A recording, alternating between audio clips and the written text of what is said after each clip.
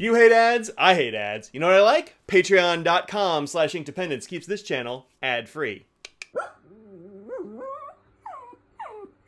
Hello folks, welcome to Inkdependence. I'm Mike, and this is a Sailor ink from the Yurameku series. This is from that first Yurameku series. I have waited way too long to review this because I just keep using it and I keep forgetting to review it. So this is Sailor's Yurameku Amamoyoi. I'm gonna say Amamoyoi. I don't know if I got that right, but it's that set of letters. And this is a very interesting ink. Inside this box, you'll find a 20 ml bottle that looks like this. This is one that I was like, yep, nope, I love it. I have to have a bottle at least of this. And as you can see here, this is gonna be a weird one. I love these weird Yurameku inks. We'll get to some of the new set here in the very near future, but this is one of the original Yurameku sets. Very cool stuff. So let's see what this looks like on some paper. We're actually going to look at this on several papers because, I mean, A, I usually do that, but B, this ink looks different from every paper I've put it on, I think, and that's rad. So, as you'll see here, look at that swatch. There are so many colors. We've got green in there. We've got some pink in there. It's like kind of salmony. There's a little bit of gray, I think.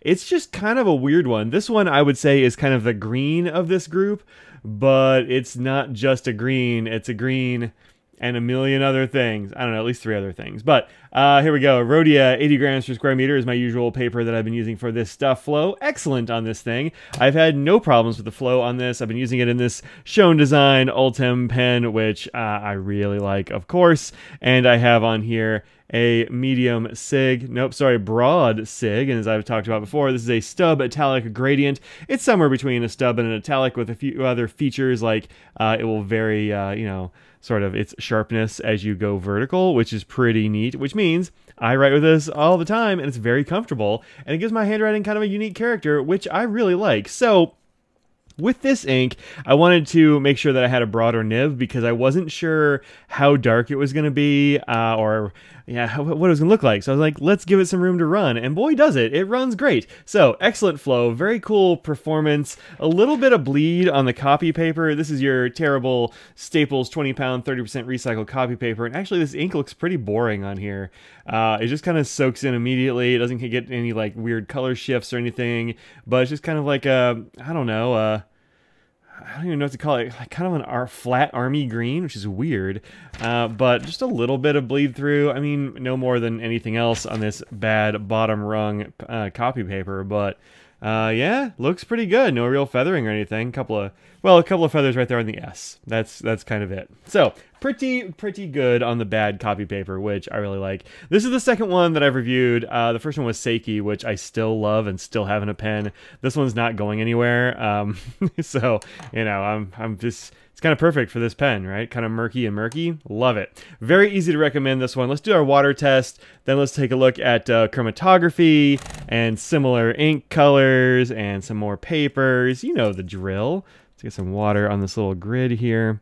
This does come in those 20 ml bottles, and it is 20 bucks online. You can sometimes find it for a slightly different price depending on where you go, but about 20 bucks is usual price online. So got this one from Dromgoole, and as you can see, like, it's kind of swirling away. We got some green coming up. We got some pink exposed. Very neat. Let's go ahead and mop this up. And yeah, so a lot of the green and stuff came off, but it left behind all the pink, which is interesting. I wasn't really expecting that. So water resistant? I mean, not really, but you will be able to recover your work. It'll just be in pink, which is kind of cool. Maybe if you're doing some art stuff, maybe this is interesting for a wash. I don't really do that, so I don't know, but it seems like that might be the kind of thing that would be worthwhile. There's a chromatography for Amamoyoi, and looks like I did it twice. And no surprise, they came out the same. So a little bit of pink, but the pink is actually pretty far up the chroma strip here, and not down here where I would expect it to be, given how it's stuck around on the actual paper. But you get these like interesting streaks of kind of highlighter yellow and lime green and like bright blue. Really, really neat. And that all comes together to make this, right? Like, how does How does that even happen, right? Actually, up close here, you can see like the bits of pink hiding even in this dark green. Pretty neat on that paper. Okay, I mentioned it looks different on different papers. This is Cosmo Air Snow, which is a whiter version of Cosmo Air Light. It otherwise feels pretty much the same. Maybe a little less squishy, but kind of the same. And as you can see here, it looks entirely different. I mean, look at that. It's gray with a little bit of pink on here. It's closer to Seiki, actually, on this paper than it is Amamoyoi, I would say. Like, it looks much more gray than it does green. So just like as a side-by-side, there we go. Not even close. Now, you wouldn't even say this is the same ink, right? I wouldn't. But there you go. There's a couple of papers already. And then let's do a couple more. We'll kind of keep these out because why not? This is my currently inked Inky Fingers book, and this is wheat straw paper. Oops. There we go.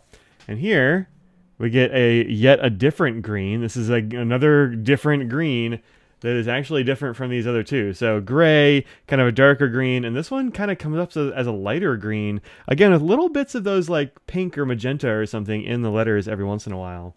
And then here, Tomoe River in this Galen Leather Everyday book.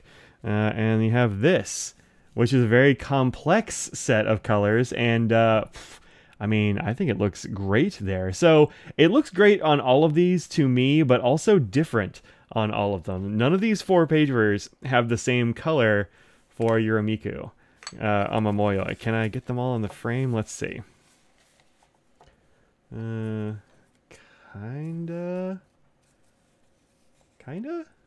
So gray, green with some pinky stuff, different green with some pinky stuff, kind of grayish greenish with more pinky. Look, it's different on every paper. So this is an ink I think you ought not to skip.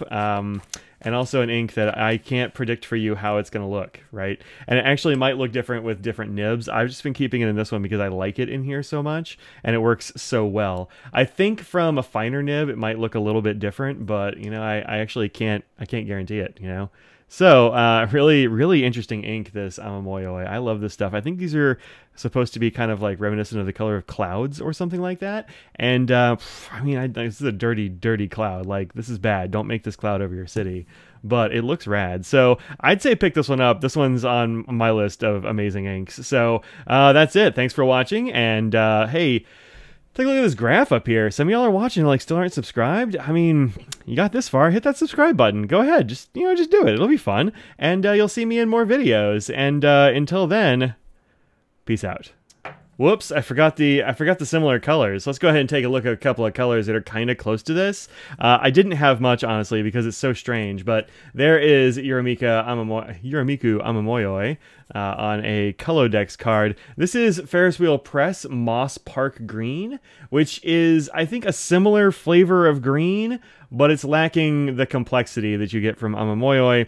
And then underneath that, Troublemaker Kelp Tea, which is a more intense green, and it has some of these same colors, but it's got a different whole feel to it. This one just feels kind of more, it's got like a greenier punch. But these are the only two that were even close at all to Amamoyoi. So that's what you get.